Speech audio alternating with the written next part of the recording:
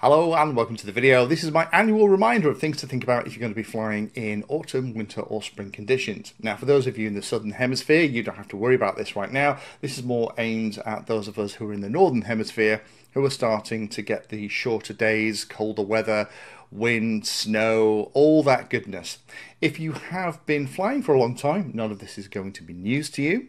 If, however, you have taken up the hobby in the last year or two and you fancy flying over snow-covered fields, then there's quite a few things to think about because the models and you won't perform in exactly the same way as they do in the bright, dry, calm summer months that you might have been flying in so far.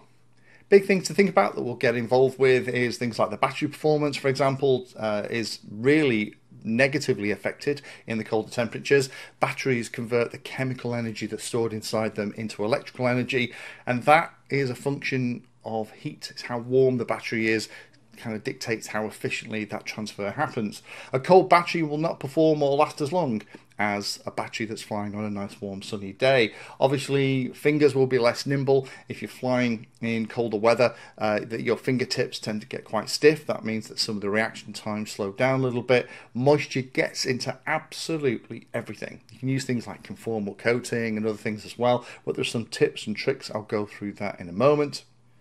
Landing areas will be full of water, mud, snow, or whatever. Even on a fine day in winter, you'll find there's a lot of dew sat on the grass. So if you land in it, that water just gets sprayed up into every different part of the model.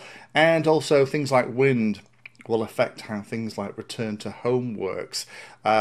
Things like the GPS rescue, like on this model here, will rely on the moment-to-moment position of the model, giving it an idea of the direction that it's flying in. If your wind is actually pushing it to the side at the same time, that's going to make that less useful. That's why things like iNav use stuff like a compass. So let me get into the slides and go through some of the tips and tricks. If you have any others that I haven't shared, do pop them down in the comments down below. First thing to think about, of course, is going to be rain and moisture. As I mentioned in the introduction, there's an awful lot more of that about when you are flying in autumn, winter and spring conditions. Wrap up warm, make sure that you take gloves that you can put on your hands in between flying sessions to keep the blood in your fingertips. My big tip is take a hand towel to the field, a nice dry clean hand towel, and keep that handy. It's really useful for getting moisture off models before you put them down. If flying in really wet conditions, then consider conformal coating. You can buy it in lots of different ways, and spraying your electronics with it will help prevent the moisture getting on stuff.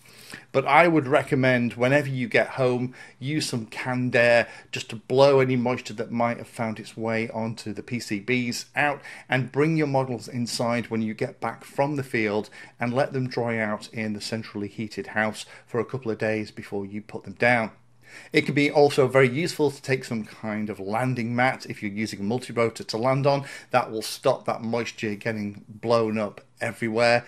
And my other tip is, if you land in somewhere muddy, this was the flying field I was flying over for that AR Wing Pro Maiden. This was a necessity really, because I was desperate to get the video out. Lots of other reviewers had had the wing but were being very nice. People like Andrew Newton, for example, being very nice about waiting for me to do my maiden video first because I'd had a hand in the design of it. And any other time I wouldn't have flown over something that's muddy. But you know what, it was kind of beggars couldn't be choosers. We're about to enter another lockdown when I recorded that video. But if you do land in mud, then unfortunately that mud is going to go everywhere. Particularly with foam models that aren't covered in any kind of protection, it's going to kind of seep into even the little gaps between the expanded polystyrene balls that actually make up the model. So if you're going to be flying in these conditions, I personally, if you don't protect the wing and the foam on a model, I'd let it dry out before you remove the mud. Let it become dry soil, and then you can kind of knock it off with a soft brush. I find trying to take it off while it's wet just pushes all of that grit into all the different parts of the model. That also goes for multi-rotors. There tends to be a lot of ferrous material, i.e. rusted stuff that's disappeared into the soil, particularly in places that have had buildings or any kind of industry on them. And the little magnets on things like the multi-rotors are terrible for kind of sucking in those little bits of ferrous stuff. So you're better just kind of waiting for everything to dry out and using a soft brush to brush it away from things like the motors. You don't want that stuff flying around where the motor magnets can suck it up.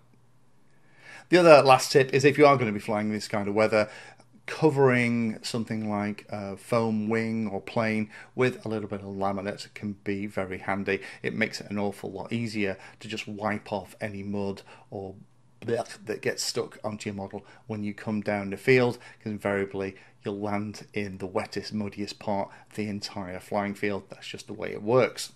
Talk a little bit about colder conditions next. Obviously, you as the pilot are going to be affected. Your fingertips will get a lot stiffer as the blood drains out of them. So I would use potentially a radio bag on a really cold day, but take gloves with you.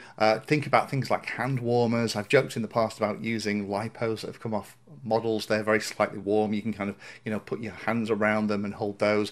But actually, there's no substitute, particularly as you're getting older, for just making sure that your hands are in gloves and you have hand warmers handy. It just is a big difference between operating a model in 27-30 degree heat and trying to do it when it's -5. Lipo and lithium-ion batteries will perform a lot more sluggishly. I would recommend take off 20% of your flight time. If your model gives you about 10 minutes flight time in summer, I'd drop that timer down to about 8 minutes. Now, most of us are flying with FPV on-screen displays with stuff like this. Keep a very, very close eye on how the battery is performing. Because of that sluggishness, you might not have the same kind of reaction from the battery when you ask a lot of it for punch outs and aggressive maneuvers, so be aware of that as well. Some of the stuff that would save you bacon in summer might not work as well when it's flying in really cold conditions. Do remember that things get a lot more brittle in the cold, particularly plastics. So some of the stuff that is going to be completely happy surviving a crash on a warm sunny day might be brittle enough to actually break in winter. If not break, it might actually develop a crack or something that's hard to see. So do a lot more pre and post flight inspection when you are flying in cold weather, in case something did happen to the prop or one of the other plastic parts on the model that means that next time you fly it might let go. Denser and colder air will affect the way that the model flies. Colder air is more dense, so there is more for the propeller to bite against, so be ready for that.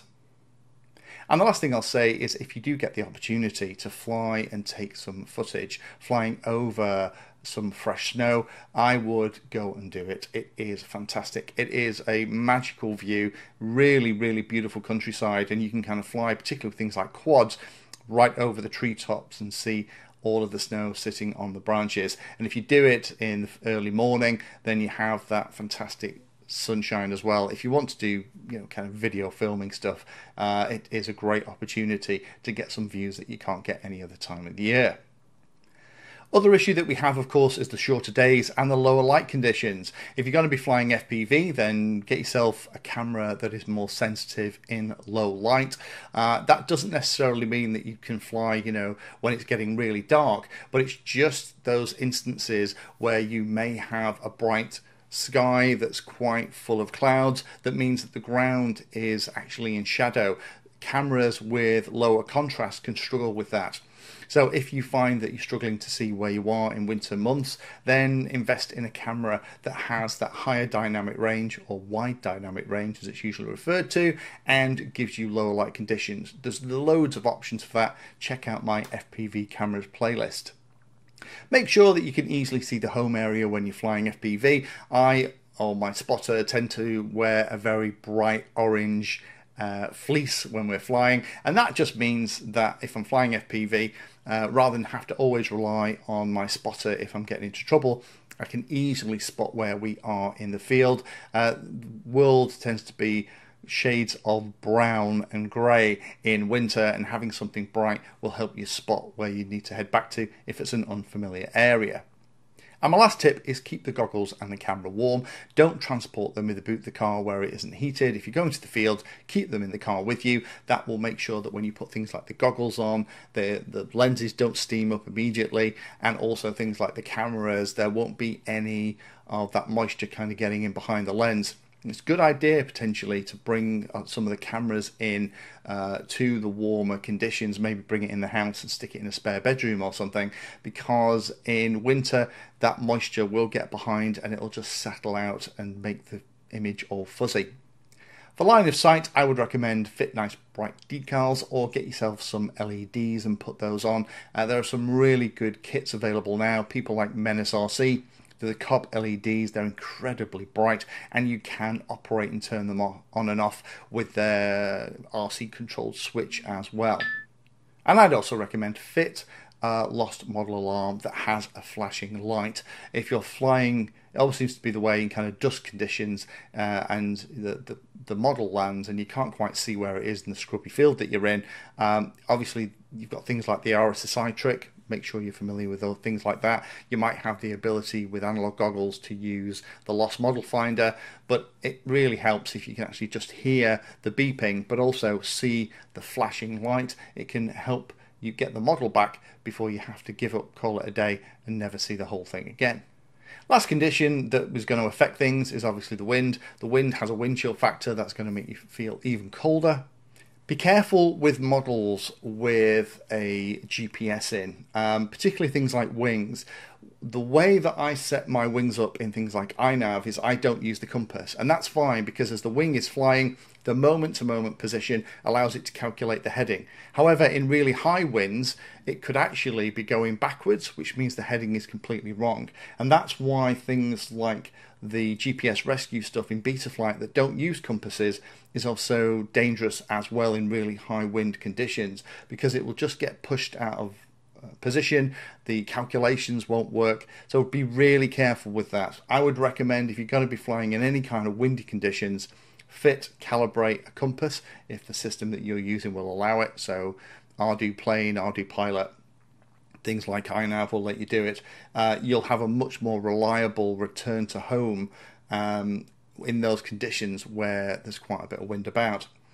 Consider remaining battery time as well. It might be really quick going down the field when the wind is at its back. You know, you might be doing 60-70 miles an hour at cruise, but then when you turn around and come back up the field, it might be 35-40 miles an hour. And so be aware of that if you are or you have been flying and kind of using the half battery remaining to figure out when you need to head back for home.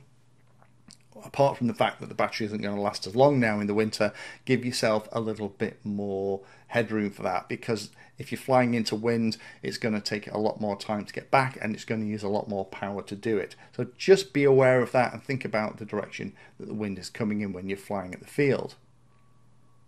Last couple of tips. Wind speed can change. I tend to find that one of the places that I fly, because there's lots of trees around, it seems to break the wind up, so when you're actually on the ground getting ready to fly, it doesn't feel too bad. As soon as you get above the trees, then you can feel how blustery it actually is. If you're not used to flying in windy conditions, be aware of that and be ready with the first couple of flights of the day. If it feels like it's a little bit too much for you, be ready to come in and bring it in and land. In my experience, trying to push it in conditions that are making flying challenging is usually going to result in some kind of crash. And if you don't want to spend a day kind of putting everything back together, discretion is the better part of valor sometimes, particularly if you are a new pilot. And the last thing is always check the forecast for this stuff. The forecasts have been interesting in the past year here in the UK. They don't seem particularly accurate at the moment, but I would check the forecast for the day you're coming to fly, usually the day before it's getting pretty accurate. And if it looks dodgy, personally, I tend to rain check that and go on a day where it's going to be better. I would rather go and have a really fun, enjoyable experience on a flying day than try and push it and end up with broken models and damaged equipment. And that's a personal choice. But for me, I would rather wait for a better day where I'm going to have fun, because let's face it, that's why I do this. So hopefully that's interesting and a little bit of a reminder for all of you about things to think about in the winter, and particularly aimed again at those of you that are new into the hobby. Keep this stuff in mind when you go to the field. It's lots and lots of common sense, but surprised how often stuff like this catches pilots out. Thank you for spending your time today watching that video. You can find me in all the usual places on social media, and if you're trying to learn about a subject, then check out the playlist. All of my videos are organised into easy to follow playlists that if you're trying to learn a topic will take you from the basics right the way through to some pretty advanced stuff.